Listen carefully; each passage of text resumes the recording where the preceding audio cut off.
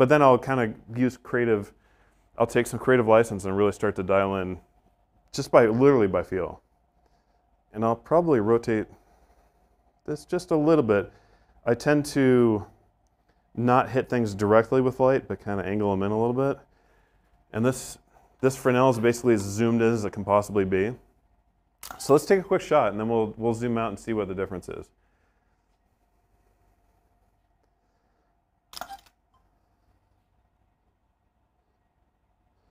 So that's a little better. You're getting, so this is the original, and it looks a little dead, but I enjoy this shot, and it's nice, but it is a little, for my taste, it's a little flat, and that's all it's really about, is getting to understand what you like, and that's how your style develops. So I'm getting enough highlights on those berries to where my eye's not going directly there, but I think that's definitely enough. And another thing about post-production to remember is, with medium format, one of the reasons I love medium format so much is that when I took my images from a DSLR, I had a really nice, a gorgeous lens on it, and they turned out great, but they felt brittle in Photoshop. They felt a little like if I really needed to work on them or move them in one direction or the other, you started to see some artifacts in Photoshop. And when you take an image, with the size of files these are with the bit depth, when you take them into Photoshop and I took an image that was way underexposed when I got the camera just to test it out, and then I brought the shadow recovery all the way up, and it kind of got me to where I wanted to be, with almost no noise, which I could never do, with my other camera. That was one of the reasons. It's just malleability in post. I do a lot of CGI work and 3D work.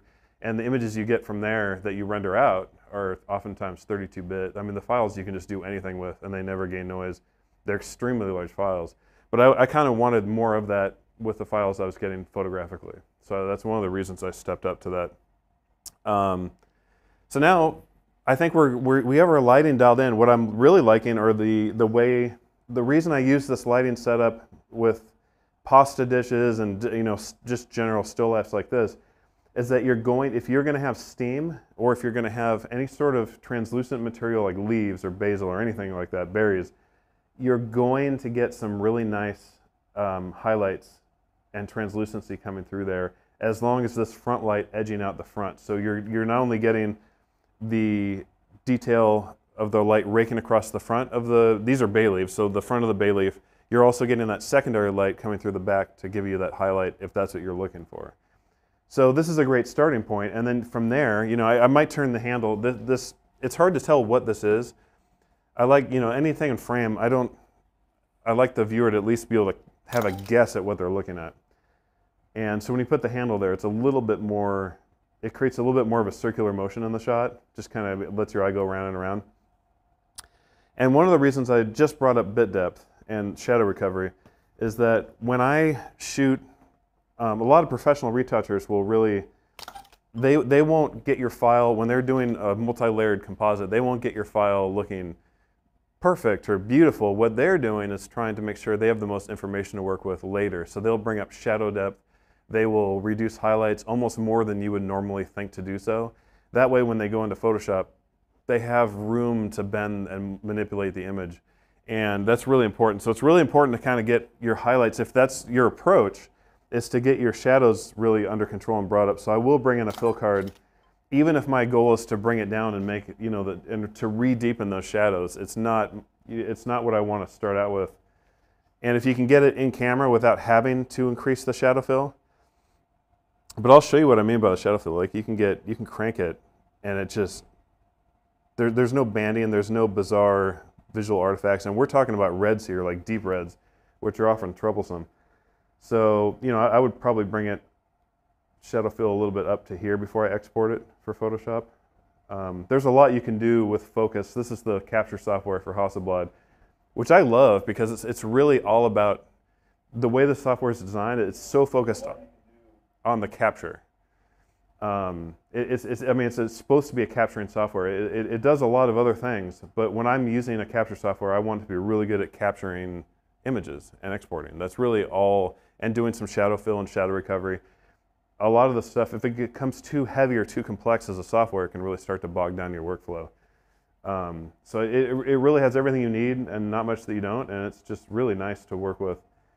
And it's tied so closely to the camera. And they also have an app on the iPad, which I occasionally use for client review, which is really nice. And that ties together really well with the camera. So I'm liking where we're at. I think we should, you know, the front of the bowl looks nice and bright, and I think we're there. Another thing is right before I take the final shot, I'm always checking focus. Is the focus spot on? With this big viewfinder, it's so nice and easy to check too. So I'm going to focus, my creative decision is going to be a focus on the top of that fig on the top of the bowl and kind of let everything before and after kind of fall to the wayside. You know, 6.8 in medium format is pretty shallow still.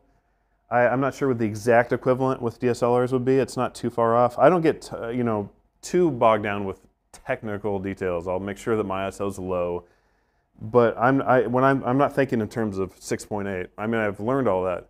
But when I'm working in the moment, I'm just thinking too shallow to this, and I almost just dial in. I don't even know what number it is at the end of it, what the f-stop is, or what the shutter speed was, is because my shutter speed in a studio environment is essentially always around 500 or something like that. But with the depth of field, honestly, for most projects, especially commercial projects, when I'm not shooting for myself, I try and get the most depth of field that I can, and then they will often, in post-production, if I'm not handling it, reintroduce some depth of field, which sometimes looks real, sometimes it doesn't. It's just a different way of working. But the nice thing about this camera, and I don't know if we switch to the overhead view to see, let me see, I can actually just take the lens off. Let me turn off the camera real quick. Hopefully we won't have to do a massive reboot, but it's definitely worth showing. This is one of the primary reasons I love this system so much. It's just the tilt shift adapter for Hasselblads is ridiculous. It is built like a tank, and this is attached to an 80mm lens. This is their, I don't know if it comes with the camera, but it's like the lens, it's almost like a 55, something like that on a DSLR. It's like the main lens you would go to before you choose other options. But this is connected to, I don't know how much this adds to the focal length. It's some, maybe this is like a 110, somewhere in there, once you put this on. So it will add some focal length to any lens that you use. But just the way you can dial it in. I've had tilt shifts with my DSLR, which were great. But they've all since, like the gears will wear out and they'll start to kind of shift on their own a little bit if you use them heavily. And I mean, this one, it's just, like you would have to hold it to really understand. So I urge you to at least rent one or check it out. And that's the thing with all this gear too. A lot of the gear I used when I first started out was 100% rentals. I just got it over the weekend to try it out. And once you get used to it, then you start to know what it brings to the table. And once you understand that, you'll know when you're ready to upgrade your gear. You should only upgrade your gear if it's going to make you money, if it's going to make life easier, if it's going to make you faster. So that's really, and this gives you, you know, between the Broncolor packs and the medium format, this is all stuff I had worked with off and on over the years and really got an understanding of what it could bring to the table, so that when, you know, as clients grew and money came in, I was able to, you know, invest in what I needed to invest in to make images in a reasonable time frame and a reasonable enough quality. And, you know, I love the 50 megapixel too. I think that's a sweet spot for cameras. It's really good for packaging. 90% of what I do can be done and will almost probably forever be able to be done in 50 megapixels. If there's a usage at the end that is really going to need high resolution, you can rent 100. You know, I've got some friends who have 100 megapixel cameras. If you shoot fashion, it just depends what industry you're shooting for. I know fashion, you can't have enough megapixels, and for some things, but for food and especially packaging, anything that needs to go to print on a small format can easily be done in 50. So, and you get really nice, beautiful, clean pixels on this. But this tilt shift's amazing. So let me reattach it to the camera. I guess long story short, and when you have the tilt shift, there's an adapter that gets the camera higher off of the tripod. That was another thing, is there's some. A lot of my DSLR tilt shifts, some will work And you have to have a separate tilt shift for every focal length that you want to have a tilt shift for. So there's like, I think 19s and 28s and 45s and 85s, something like that. But this, it's a single attachment that you can put 4 or 5 different lenses on that they make. So you're getting the adapter, which is never going to fail you. And then you can just attach, I think there's a multitude of lenses that are completely compatible with it. So you're basically adding a longer focal length to a bunch of your lenses and the ability to tilt shift with a single unit without having to repurchase all these different tilt shifts. So this system is just fantastic. You'll see this on a lot of, if there's a food photographer that uses Hasselblad, this will often be a part of their camera rig. I use this actually more to get more in focus rather than less. But so the camera will, when you rotate this will probably be hard to see, but when you rotate, you can see the lens kind of tilting up and down. This is the tilt movement, and this is what I use. I rarely shift. Shifting is kind of when you want to see stuff from a higher angle, but still be down low. So if I'm doing a cocktail shot and there's a big beam maybe with a cocktail on it, you'll see some really dramatic angles where it kind of looks like you're looking up at it, but there's no distortion from the angle, and oftentimes that'll be from the photographer shifting the lens upward to kind of get a more natural look while still having that nice from below kind of look. And I love that angle a lot. That's the only time I tend to use shift though. Another great thing about this attachment is it has really nice indicators of where you're at. Oftentimes with tilt shift lenses, you will not know that you're tilted, and then you'll shoot a bunch of frames and you'll be like, oh, good. All right. So, but this one it's pretty obvious if you're tilted or not. So I'm actually going to tilt downwards. When I'm shooting packaging, I'll tilt down to actually get a lot more in focus without having to focus stack. Focus stack can introduce some problems. That's gotten so much better that it's really not an issue if things aren't moving.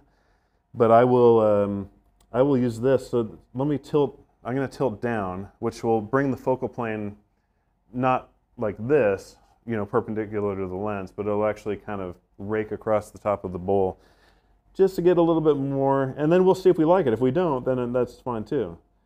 All right, let's take a shot. This is tilted, how many degrees here? We're at a full 10 degrees. So let's turn camera back on. Boot time's not too bad on this. It's pretty quick. And you'll get an indicator both on the camera and on the focus software.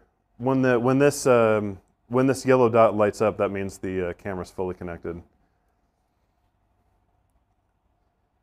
And then you're ready to go. Now it's important if you're going to be shooting, like when I do splashes, if you're shooting a lot of different shots in a row, it's important to have the mirror up on this, whereas a DSLR can be kind of quick on its feet with that. That noise you just heard, I don't know if you heard it, but this button right here will raise or lower the camera. So then you can shoot at a really high pace and not have the actual shutter in the way of the speed. So it goes quite a bit quicker. But that's not a concern here. So let's take a quick shot. I knew if I disconnected it, it would. Let me do a quick reconnection here. But this will give us probably front to back sharpness, even at 6. I think I was at 6.8. All right, let's see if we can get it here. Normally, a lot of photographers, I don't know if most photographers have this issue, but it'll tend to be that if you have any connection problems, it'll happen at like at 2:30 in the afternoon during a shoot. I don't know why that's the magic number. But my camera, no matter what I'm using, regardless of brand, will just like... In this instance, it's 12:30. Sure, why not? Yeah. Early's fine. So, another nice thing, I mean, anytime you have Hasselblad and Broncolor are tight at the hip, so it's nice, really nice to have. This is my favorite transceiver. It's so low profile. Like I love the durability of Pocket Wizards. This, like when you have the camera rotated at a 90-degree angle, it's still super low profile. This is a random tangent, but I love this thing. It's so tiny and it works beautifully. It's a Broncolor RFS 2.1 transceiver, and it's just tied up. You don't even need to have it just auto connects to the flash unit. So it's nice, because I would constantly bump into, on a busy set, that transceiver I would constantly be bumping into. All right, so we've got, I think we've got sharpness from the currents all the way back to the back of the bay leaf back here. So that's, if you see, there's a dramatic difference between the two. And you got to you know, if you tilt, you got to readjust your frame. So let me bring this down just a touch. Take another shot here. And you'll see the, it's quite a bit sharper. And it depends. So now, if you do not want the jar of cream, so I've got some cream off to the left. And basically what the scene is just making, you know, like jam or ice cream or something. So we've got some dairy products in a container for it to go into. So that's kind of the story it's telling. But you'll notice that you can see the rim of the cream jar in focus. And if that's not necessarily what you want, there's always the option, not only can you tilt, but you can twist your tilt. So you can twist in, you know, various degree increments. And this might get us where we want to go. Let's just tee. It's not often I'll actually make this rotation. And again, you've got to adjust your frame. But you'll notice now that the you're getting the front berries in focus and you're getting the back of the bay leaf in focus. But now this is blurry again. So you're actually, the amount of control you have over where the focus falls is pretty dramatic. So that's really one of the reasons I love this unit so much. Is for that, the tilt shift unit alone is just worth it. So let's get back to square one here, and I will, how are we doing on time, 33? Let's switch over to the second lighting setup. Let me do a fill and get a final shot here. And so the angle, I want this pico box to hit the light, and then the angle of reflection to be equal that will, and I tilt it up a little bit so that the bottom of the bowl gets some light. You can see it kind of working as you hold it and move it around. So that kind of gets us, let's take another shot here.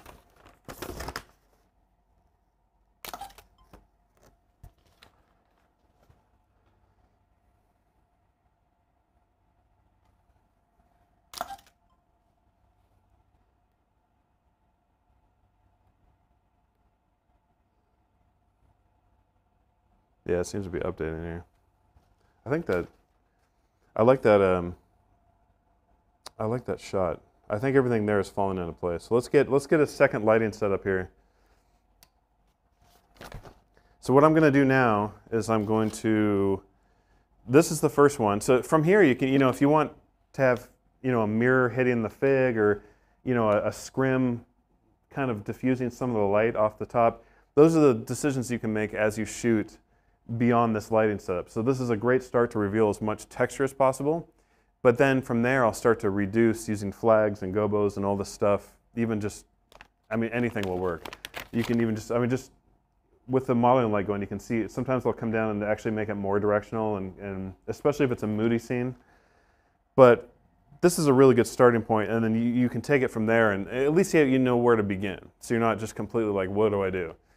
You know where to go with it. So let's take this shot. Actually, I got that one already. Let's move some of the lights. I'll turn the modeling lights off. We do have one person asking if we could show the effect of tilting the lens through live view on the computer, if that's possible. Yeah, let's see what we can do. I think the modeling light should be more than enough. Let's yeah, let's bring the eyes.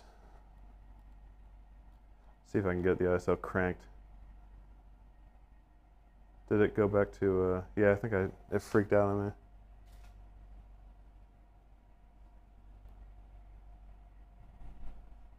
It looks like it's going through like a reset phase here. Oh. It's rare that I use live view. I will, the only time I'll use it really is if, this is actually a really good use for it to showcase the tilt shift. Mm-hmm. I think we're back. Yeah, we're back. I also don't typically shoot on a laptop. The connections I find are just, we've got one of those, like, we're an all Windows Studio just because we do a lot of motion in 3D, but the laptops can be a little finicky, it seems sometimes. I rarely work on location too. Let's check this out again and see if we can get there. So it's subtle. I don't know if that's coming through. Let me get the ISO a little bit higher, just so we're not totally in the dark. This should work. So let's do a shift. Let's get the tilt back to 0. So the tilt indicators are on the right, and we're back at 0 on tilt. And then they have these locking mechanisms, which are fantastic. Oh no. Oh, and our overhead too. Oh, did you lose overhead? That's okay, I got it. Oh, okay. All right, let's go back to, we still have, yeah, we have this. So let's mess around with this.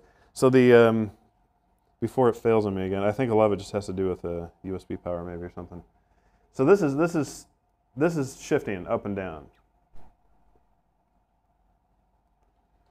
So this gives you the ability to kind of move camera up and down, not tilt, but just vertically up and down. But there's no parallax going on. The relationship between the pot and the background and the front components are identical. So it's not the same as tilting. It just gives you that nice little, if you need to make, especially if you have a tripod and you don't have a camera stand like I have in the studio, I have the ability to make these nice vertical adjustments really quick. But on a tripod, you got to redo every single leg, and it becomes kind of a hassle. So this is actually kind of a good way just to kind of get some elevation on your tripod without actually having to redo the legs. So we can go back, let's go back to live view one more time, and I'll show you the tilt. So the tilt will actually require me to kind of like mess with the actual tripod head here real quick. So this is, let's go back. It doesn't seem to want to, I wonder if this has to do with an HDMI connection or not. It's always really, really dependable on when I need it. A lot of the times for live view, I'll use it for if I have the camera way up high on a massive overhead shot and I need remote focus. It's really helpful in that regard. So this is the tilt. Oh no, we lost it again. All right, let's try one more time. I have so many things plugged into this laptop, it's so mad at me right now. All right, I'll show you real quick. Let's get live view active, and here we go. Nope, it just doesn't want to cooperate, I'm afraid. But yeah, what you're getting in the tilt shift is just, it messes with the focal plane so that it's not completely perpendicular to your camera. So if I were to tilt the lens upward, it would actually be more, the depth of field would be way shallow, because it's no longer going across the surface of what I'm shooting. It's actually just the opposite. So let's tilt it all the way up and tilt down, see if you can see it here. Everything really, the depth of field is almost non-existent. In fact, I have to shift my focal point backwards here just to get it. So you'll see the fig is in focus, but everything else is like really not in focus. And that's what happens when you tilt it up, is you're actually, you're making the depth of field invert so that you're getting this really nice. So what that's really good for is, in a practical sense, not just getting everything in focus, but from an artistic sense, is if you have a cocktail and you want to get the surface of the cocktail fully in focus, or a wedding cake, or a portion of a wedding cake fully in focus, and then nothing else in focus, then you have the ability to do that in camera. Now, you don't always want to do that. There's the focal filters in Photoshop have gotten so good that if you just want something, a slice of something to focus, sometimes it can be done in post. So a lot of this, for me at least, the advantage of the tilt shift is the fact that you can get more in focus and avoid having to focus stack, which is what I try and do as much as I can. And focus stacking being just, if you don't know, taking shots at various focal lengths, maybe going to f8 and then taking a shot in focus here, focusing forward, taking a shot here and here and here, until you have the whole scene completely in focus. And then you'll go into a piece of software and combine them all together so that the sharpest parts of each shot are all combined. There's cameras that will do it automatically.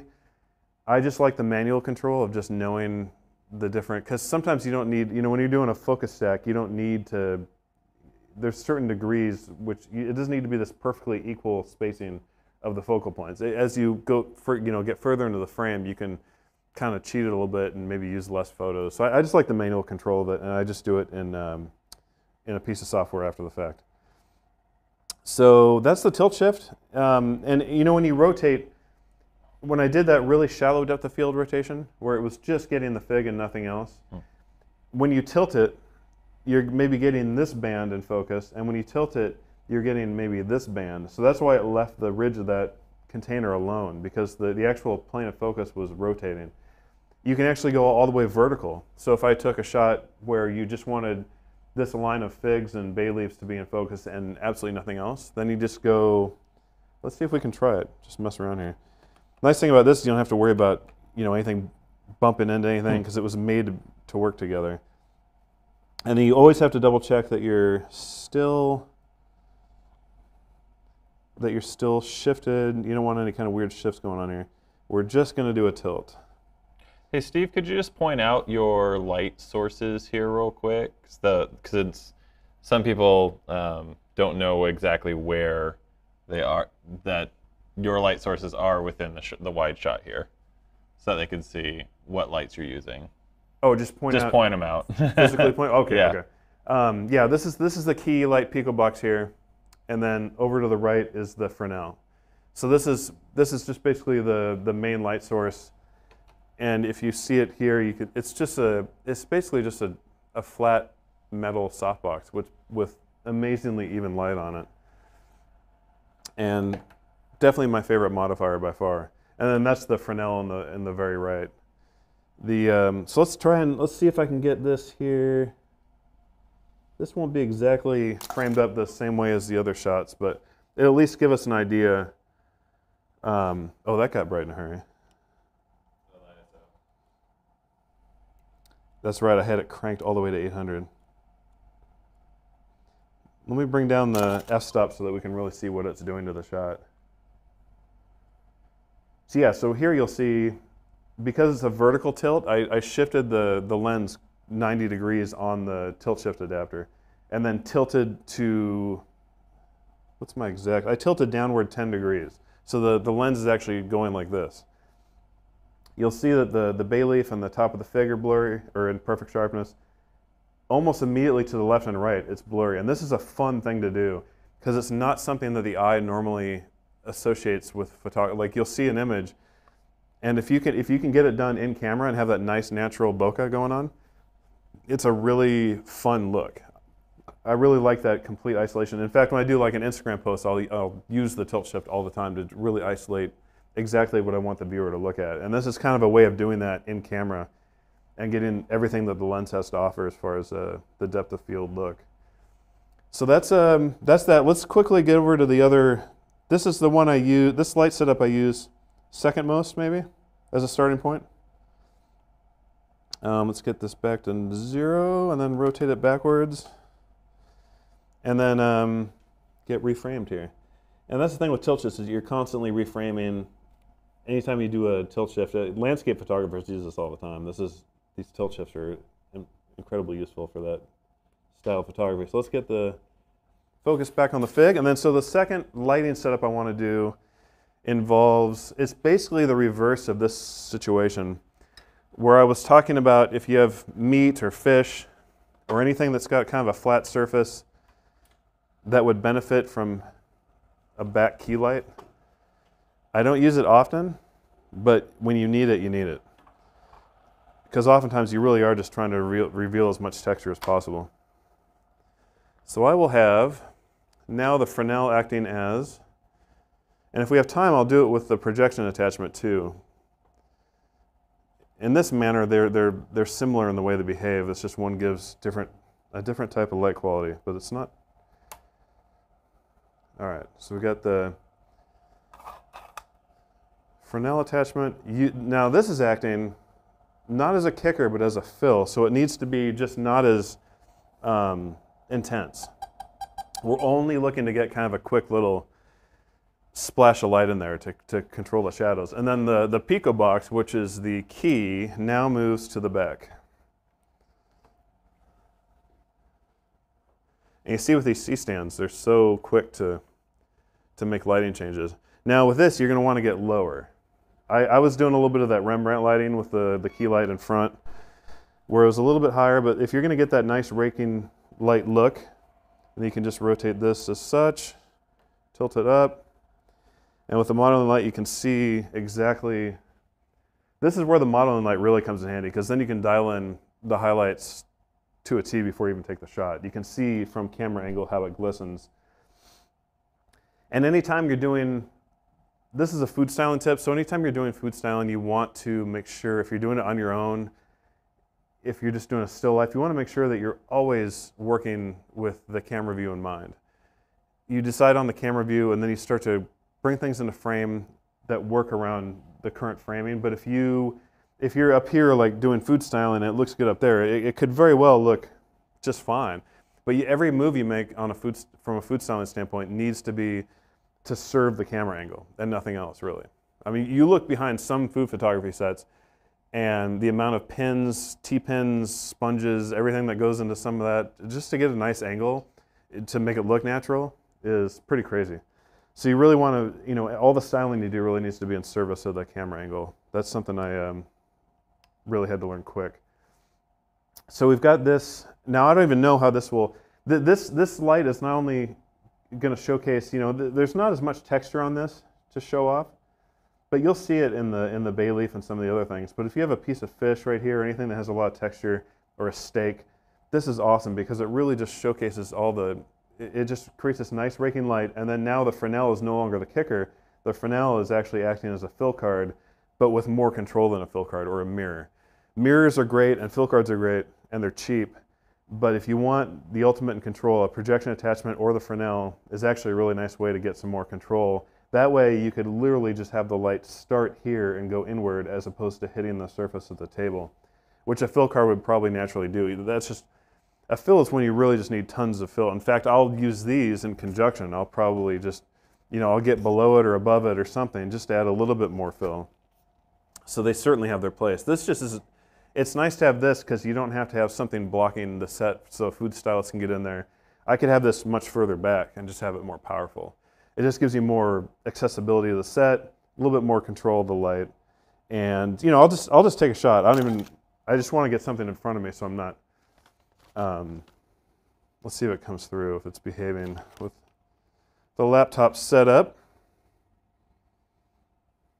And you'll notice another thing with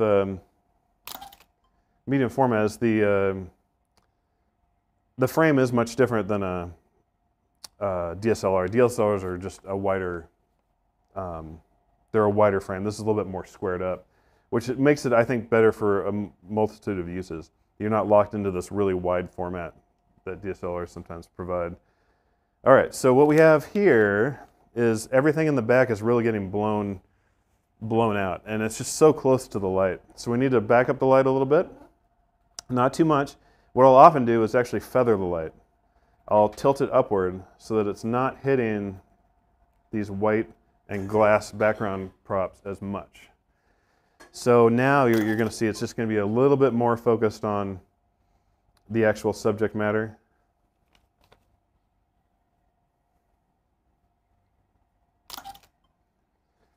And you're getting that nice, you're still getting, with these leaves here, you're still getting that translucency, and that's coming from the actual key and no longer from the Fresnel.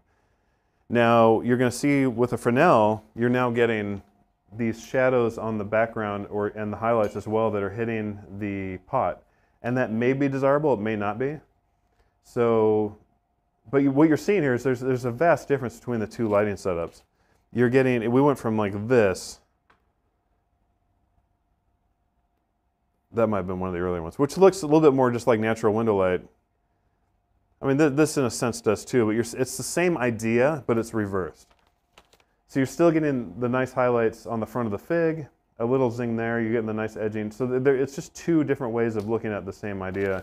This one, you'll know which one will work just by trying it out and getting experience in that regard, doing it over and over again. So let's get in. So in the back left, things are a little bit dark, and that's because the light is so close it's not even hitting. The key light on the left side is not even hitting the background. So I do want it to hit the background. I just want to avoid having those. And this is where if I were in studio, I'd probably use a scrim, which just is an instrument to isolate just small portions of light and bring them down in tonality a little bit. But with this, I would just prefer to feather the light a little bit. Let's do that.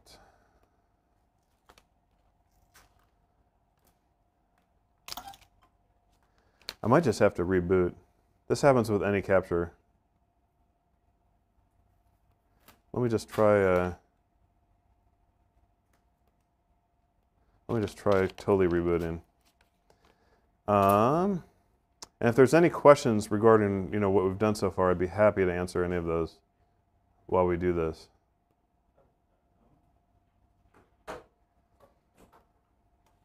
All right, turn camera off.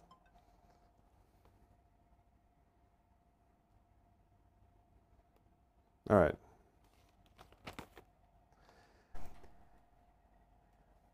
Sorry, I was running around setting up the overhead power and all that. But yeah, we have a few questions here. Well, a few comments as well. So Michelle commented, I think next we need an editing Steve Hansen class. I bet that's highly trademarked, but if I'm fantasizing,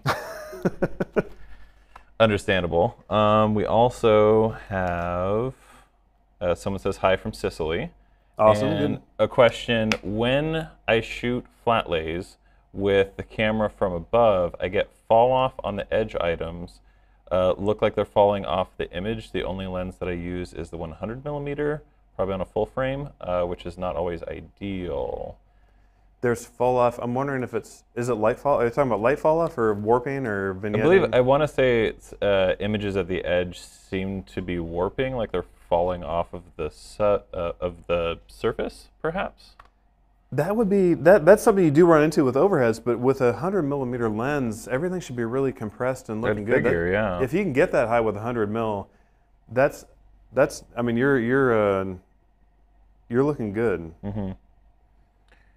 Someone else asked, Yash has asked, how do you manage highlight midtones and shadows while shooting food? And we kind of saw that you definitely do some bounce fill and a little bit of tweaking in the post-processing there as you're shooting. Correct. Yeah, as far as highlights go, what I'll do with a key light is I'll get it affecting the midtone texture and brightness and get that perfect first. And then the first place I go is to the highlights. Now, if a highlight is going to be specular, like if it's coming off a glass or if it's just a small pinpoint light, there's in the capture software you can drag a cursor around there and see where you're at, between 0 and 255. And some of those can be completely blown out. I mean, if you're doing a completely high key shot with the background just white, it'll just be blown out. There's nothing totally, against the rules about blowing something out in camera. The nice thing about medium format is you can actually, even if you blow something out and it gets to be really close to, like, for all intents and purposes, it's pretty much washed out, you can actually bring it down with quite a bit of success and retain some of those. As far as actually getting, that'll be my second thing, and then the shadows will be third. So I'll go in and check the shadows and make sure that I'm not losing any information, especially, so when I go to export from focus, I will bring up the shadows more than I normally would, like I mentioned earlier, and that really gives you a fantastic starting point. So what you want is clean information. You don't want a perfect photo out of the can. You want stuff, if you're doing a lot of post-production work, you want stuff that will give you the flexibility and not become grainy or noisy. So obviously the first thing to do on set would be to fill it properly first. But even then, I knock up shadows, I bring down highlights before I export it, just to give me some room to work. I don't know if that totally answers your question, but so on this, when you get a chance, if you want to switch to the overhead shot here, no rush at all though. We did get a shot in. So one of the things you have to watch with, so the Fresnel, that shot you're, I can actually point it out on set here. So this highlight and this shadow kind of on the back of the pot here, it'll be hard to see, but the Fresnel is actually hitting that. There we go. There's actually a highlight coming right here that is undesirable, and you'll see all these random streaks of light that'll kind of get in the way. If you're looking for a nice, really cool looking caustics look where there's tons of reflections going on, this could actually be a great light for that, to create, if you shine this through a glass of water, the caustics on the, the light reflections on the other side of the glass can be really beautiful. In this case, I'm not wanting that. So a way I can get this to just affect, since we are just dealing only with fill, I can come down here, get in a little bit closer, and make sure I'm only hitting, I have to go a little bit higher. And this will affect, the look a little bit. Everything's just really a compromise between various. So let's get this kind of up there. Maybe bring down the power a little bit because we are just looking only for fill. Let's take a shot there. Make sure we're focused. Always check focus. Early on in your food photography journey, you'll get a shot that you're like, oh my God, I love that shot so much. And you'll get in there and look at it at 100% and it won't be in focus. And you'll never do that again. So this literally couldn't be more more opposite. So when you gain experience, you'll know in your head which way to go first. Do I want this look here with a very directional front side light, or do I have a lot of things on the surface, which is not the case. I would choose the first lighting setup for this scene for sure, because there just isn't enough. I mean, the fig looks a little better. But the background suffers, so you'd have to do a lot more work. I would probably bring in a broader light source maybe, or put it through a diffuser. You can hold some diffusion material in front of this Pico box and get a softer light. But then you would lose some of that nice edginess. So usually when I use this setup, it'll be for a dark, moody scene where I'm not as concerned about where the light's going to be going. For a nice, bright scene, I'll tend to blast it really hard from the left. So, I mean, this is kind of what you do get that fill, but it no longer looks like window light as much. Like, it definitely looks like window light coming from the rear, but that fill can be a little strong. Maybe we'll turn it down and see what happens. Let's turn it down all the way to, I don't know, I've never taken this down to 1 before, but let's try it. Maybe it just adds that nice, because my eye's definitely going off. That's better. And then we can kick up the Pico box by a stop and see what that gets us. That might be a little bright. But we're getting there. You're getting more translucency. That's nice. That's not a bad look. That definitely looks like a window coming from the left. And I say windows because, I mean, food photography, especially when I first started, everything was window light. Everything was, I didn't like the not having control over the time of day, and the color cast on the highlights varies so much with window light. If it goes gray, blue sky, you can end up with highlights that are blue or whatever. I still shoot natural light sometimes, but it's very rare. So yeah, we're getting a highlight here. If you can switch to the software view, we're getting a highlight here that's blown out for sure. And it shows on the camera. But you can also see it when you click on these warning signs. So I'm currently, on the bottom here, you can click on to get shadow warnings and then highlight warnings. Now, the ones on the jar I'm not worried about. That's normal. That's fine. The one on the plum here is a little bright. But I have no shadow fill or recovery applied. If I bring in some shadow fill, you're getting, I mean, there's no, if you zoom into 100%, you're getting very little. There's almost no artifacting going on when you go that far. But the highlight recovery is amazing. Like, if you go, it's just, let me bring the shadow fill down a little bit to get more contrast, but I mean, it's pretty spectacular what you can do with the highlight recovery. I mean, it's crazy. So, I mean, it affects a majority of your scene. So what I would do if I were exporting this for Photoshop, I would bring it all the way to here. I would probably bring this to here just to make sure the highlights were under control. Or if I just saw a little speck where the primary specular is, and then give just enough shadow fill where I didn't feel like I was losing or getting, noise tends to live in the shadows. So I would bring the shadow fill up just enough, and then that's where I would export it.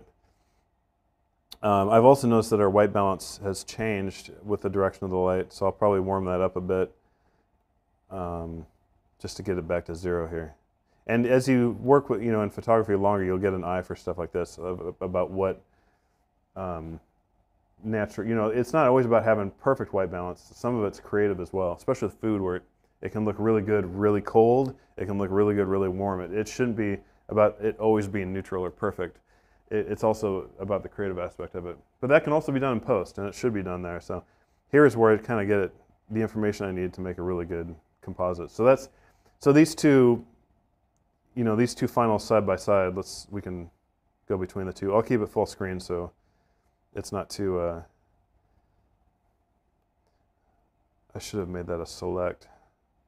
So we got this and then this. So it's two different approaches, but it is really just it's a solid starting point for food photography and where you want to go with it. And from there you can just take it to wherever you want to go. Let me do a quick final thing. The flash duration on these strobe packs are fantastic. So you can go all the way down. We're at 1/1700th of a second. And to get the right flash duration, you'll have to be around 4, a little bit below half power to really start to get some really serious. It can go all the way to 1/10,000th of a second, and which is where we're at now. So this will give us the ability to freeze motion, which is what I do on a regular basis. I did change the intensity of the light, so we're going to have to adjust. I mean, that's a nice. I like that setup, actually. It's nice. Your eye really goes towards the... And this is where... So I'm going to pour some milk, and we're going to capture a quick frame. We'll get this reconnected. I'm going to capture a quick frame of milk hitting the bowl. I mean, this isn't like a serial shot, but it could very well just be that. So what I've done is I've gone into focus and raised the shutter on the camera. For some reason, I think it's just a power drain on my laptop that's just causing, between the HDMI and the actual, I don't know if that's the case or not, but it's rare to have any dropouts really for me on on set. So let's take this shot real quick. So you'll notice the shot happened a lot faster. So we pour.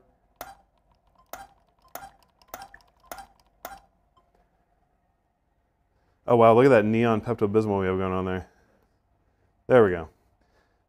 So you'll see these shots are going to be coming in over and over again. We'll see if we can get one that had a nice splash on it. But this will freeze, this pack can freeze.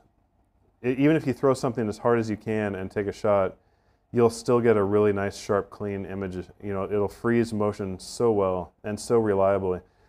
And another thing is that the recycle time is really nice and low, so you're not constantly worried about exposures being slightly different because it didn't have time to recharge. But I think we got one here. I guess I just didn't throw it hard enough.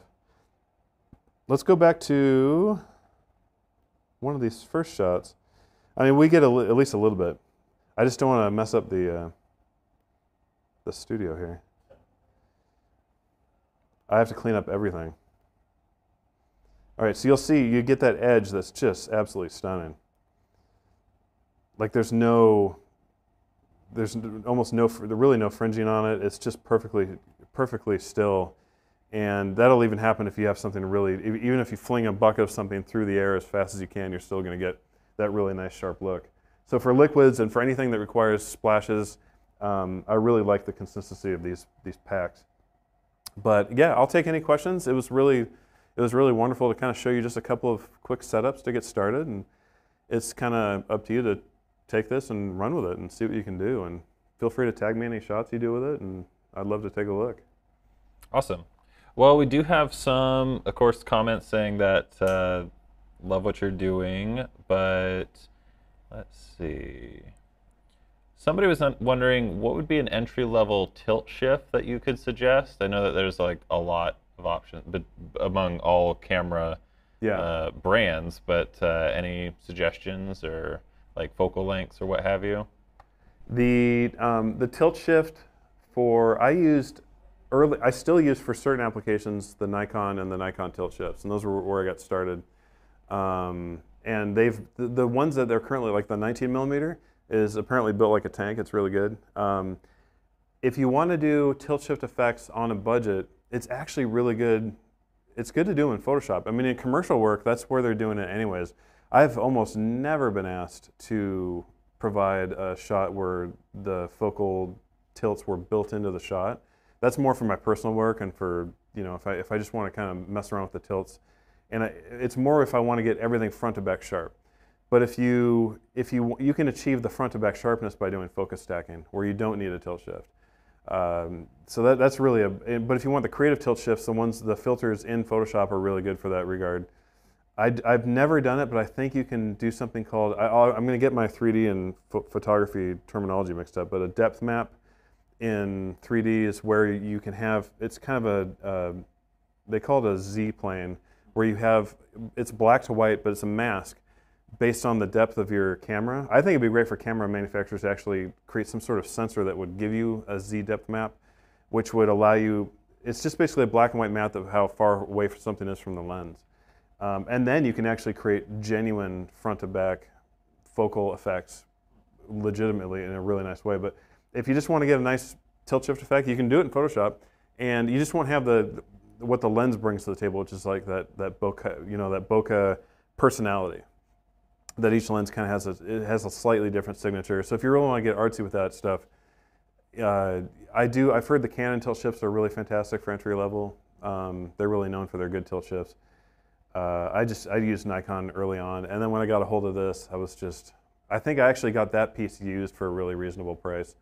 I just happened to see it on eBay or something like that. But the tilt shifts, the tilt shifts that are on the camera, it's just pretty specific. If you're doing landscape photography, then you need a tilt shift for sure. If you're doing food, I don't need it. But when it's not there, if I don't have the ability to kind of like get that focal plane at an angle to get everything focused, that's when I started to realize I didn't need that. But it's a limited use, because you can also focus stack with things that don't move. You're fine. So, speaking of focus stacking, someone did ask, what software or program do you use to merge the images together? Oh my goodness, I don't even remember. Oh my goodness. That's the thing, is I've gotten into 3D so heavily over the last 3 years that I've forgotten all software shortcuts for the most part, because I've had to remember so much. And I do focus stacking so little, it's almost done after the fact. What's the main one? There's one that everybody uses, and I've totally forgotten what it is. I haven't used it in like a year. If you Google focus stacking software, it'll be the first thing to come up. There's one that just does it perfectly, and there's like an A, B, and C filter. I'm getting killed on this, I'm sure, online, because everybody. Helicon Focus? Yeah, Helicon Focus. Helicon Focus. It's the one that I use for all. It's so straightforward to use, because you'll drop your images into the software. You'll tell it which algorithm to use, and I think C is usually the best. I'm not sure. You just have to try out and see which works best. But if you take a shot, like in here, if I took a shot, and then every like centimeter, I took another shot, zoomed in a little more, front to back until everything was at some point in focus. You drag those, you export those and drag them into as TIFFs, I think, and drag them into Helicon, and then run the algorithm. It almost always works if nothing moves. It's really nice. But sometimes it's just weird sharp. Like you're looking at it going, it's just, like you can zoom in and the very back is just as front. Like in 3D, a lot of the stuff that we do to make it more photographic is actually the opposite of what photographers do to make it more perfect. Like we'll actually add noise to stuff. 3D artists will add noise. They'll add bokeh. Anything they can do to not make it look like it was a focus stack, because that's what a render is essentially, is a complete front to back sharp image. So it's kind of funny how those two worlds interact. But yeah, that's a great software. Long story short. Helicon. Helicon Focus. So another question. Is it worth the medium format 50 megapixels over a 50 megapixel DSLR? And I have my feelings about that, but there's a reason for the price jump and what you're getting with those megapixels. Yeah, it's not just, like I don't care, I really don't care about gear at all. Like I want it to work well, and I want it to give me stuff that I can use. And it's, especially in 3D, there is no camera brand. There's just a camera that you throw into the scene to render something. But in photography, there's like hundreds of, there's so much there's different kinds of lights. In 3D, there's only the light. It's kind of funny. Like there's no, and you don't pay for it, it's free. Like, and oftentimes what I'll do in photography is I'll actually have a set that has this lighting set up, and I'll match it in 3D, and I have a server full of, scanned food items that might be out of season, and I can actually drop it into the Photoshop file and it'll look like it was photographed. But to answer your question, the reason I chose medium format, and I go between the two. I'll use DSLRs for certain things, especially if I know that we're going to be throwing liquids just all over. It's just going to be an absolute, especially powder. If I shoot powder, I'll probably use the DSLR and tie it off.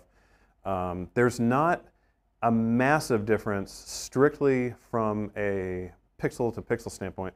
It's also the usable pixels in the frame. If I know that I'm going to need to get something sort of in one shot and it's going to be a wider final format and the DSLR format works better for that format, I might use it. But for a majority of my work, you're actually getting more usable pixels in the, I don't know what the exact dimensions are of this particular sensor, but it's much more squared off. So you're getting more use out of those 50 pixels than you would for a 45 megapixel. And if you include the fact that the bit depth is a little deeper and you can do a lot more manipulation in post, and the fact that if you want to get the quality of a medium format, I mean, on my DSLR, I've got a lot of the Zeiss Otis lenses, which are amazing. And it was basically like taking a blindfold off of my DSLR. But you're still paying, like, those lenses are $5 grand or something like that. So you're still, if you really want to get the highest quality you can, you're still almost spending, I kind of got tired. Like, I had so many lenses and so many different, I wanted a system that really, especially with the flashes, I wanted everything to kind of work together as one piece. And so that, and I started off with Broncolor early in my career with commercial shoots, and they were just rented, but I got used to them and I loved them. So, and the system just works so well together. But there's so many things between the tilt shift, the quality of the lenses, I bought the camera new, but some of my lenses are used. You can get them, you can rent them if you want, over a weekend. If you know your shots and you want to get like 10 awesome shots, then maybe rent the pack for, it's not crazy expensive compared to buying it, and so you can get used to using it, so that as you progress through your career, if that's what you want to do, these professional tools become much more affordable in a hurry. It's not the overall investment. When I was younger, I was like, there's no way I'd ever, like, why would I even, I'll never be able to get a medium format. It just, you progress, and your needs will determine what you get, and if your needs determine, you'll just know. You should never buy anything just for the heck of it, just so you have it. But medium format is like, there's some diminishing returns, but those small improvements incrementally, whether it's the tilt shift quality or the dependability or the light quality, or it all starts to add up over and over again. It's like tracks on an audio mix. Like if you have a really nice compressor that costs you thousands of dollars, but you use it just on one track, you're gonna be like, but if you use it on track after track after track,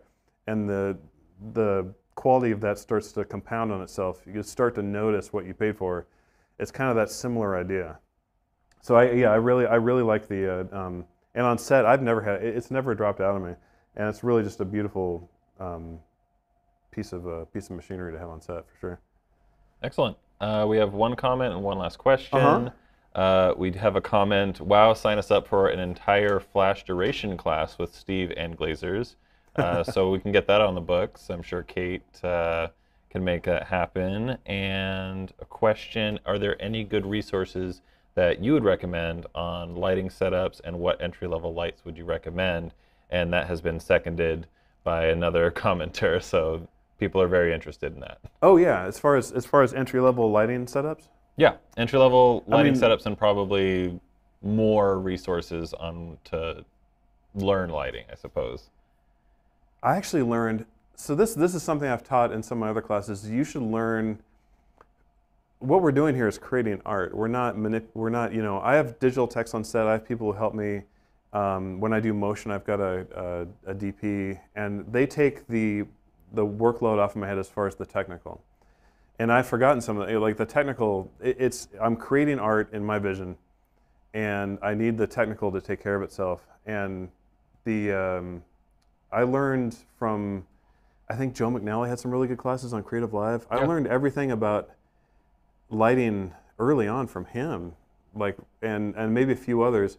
And I didn't follow food photographers, because the second you start following, just food photographers, you start to shoot just like they do, and you start to subconsciously start to absorb their style, which is the opposite of what you want to do. So I'll follow landscape photographers. I'll follow especially sports photographers, because they have this really cool approach to lighting, because you know, a lot of people have seen, you know, food can be so all over the map. Like the subject matter that can be put in front of your camera for food is every day is completely new. But if you're shooting, you know, if you're shooting product or like the lighting really starts to come into play. And I think Joe and Tim Tatter's another guy that's just fantastic with that. They're so creative in the way that they have to light something to really tell a story. And food photography can sometimes, a lot of the times, just literally be a window and beautiful food, and it looks great. So I mean, the first lighting I would invest in is diffusion for your window. Like if you get a really light diffusion paper and then tape it to your window, you've got amazing light right there in a fill card, and you're done. And you can do, entire careers have been made on that lighting alone. There's a lot of natural light photographers who have major studios, but all they do is shoot natural light because it looks really good. But it depends where you want to go with it. If you find your artistic sensibility is taking you elsewhere, which for me it was really edgy and really, you know, very deliberate, I guess. Then I had to go with much more smaller controlled pieces of equipment. It's just, window light's cheaper. Yeah, and but, no, we at Glazer's Camera, like when people ask, and I'm working in lighting, how should I get started? And it's like, well, we sell diffusion, various types of diffusion, and by the foot. It's like $7 a foot. That's a really inexpensive way to get started, just learning how to shape light that's naturally occurring. So you can make hard light soft. It's not as easy to make soft light hard, but it is possible using it's like mirrors or something like any sort of like focusing optic or what have you. But yeah, foam core, you can get like 4 foot by 8 foot here, and that you can learn about bouncing light with a white side or subtracting light with the black side.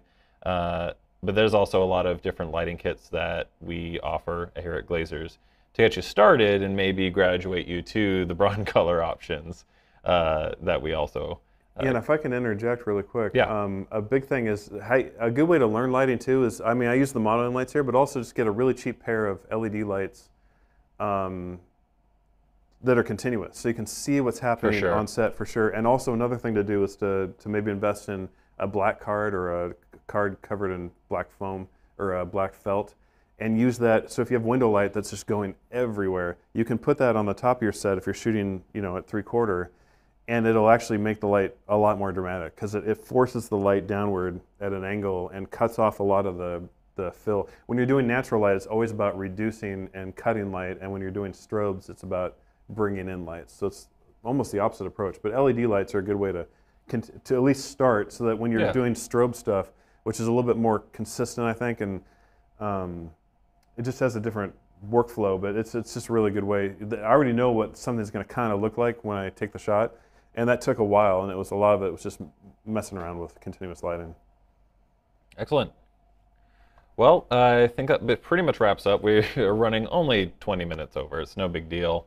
We're happy to have all of you here joining us, watching us live. Glazer's is still operational to the best of our ability with guidelines and being able to sanitize and keep everyone safe here. We're open Monday through Friday 9 to 6, and we're open Saturday 9 to 5 if you do need to come down. We are open to a limited capacity, so we try to be as one-on-one as we can, but you're also welcome to browse the store at your leisure. But thank you very much, Steve, for joining us. And if you need to give us a call here at Glazer's, our number is 206-624-1100. And we do also have a survey that you could take. Let me get that still up here. So if you go to this URL, you have a chance of winning a prize pack raffle. So if you go to the URL, fill out the survey, enter for your chance to win. And this is another great image by Steve. I was a little afraid initially that it was going to get a lot messier in here, since I see a lot of his photography features flying foods. But I was prepared. We were going to be. I was willing to clean up, but thankfully we just had the the overhead, the milk pouring, so it didn't get too messy here. Thankfully. Well, thank you, Steve, for being here. We'll make that flash duration class sometime. We'll make that happen. It's a complex subject, but it's important. Yeah. It's important. All right. Well, thank you, everybody. I'm just going to get this still back up, and I hope you have an excellent day.